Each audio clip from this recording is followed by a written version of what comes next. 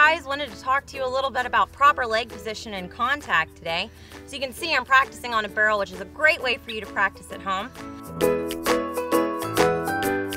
When we have contact on our horse, what we want to feel is a light touch through the thigh, the knee, and the calf, which allows us to increase pressure and decrease pressure so we can talk to our horse better. Now, when we first start learning this position, what often happens is we'll be told, squeeze that upper thigh, squeeze that upper thigh. Oh, we over squeeze that thigh, which causes a pinching of our knees, and I lose my calves on the side of my horse, which leaves error for communicating with my horse itself. I might go, oh, startled him, just to talk to him.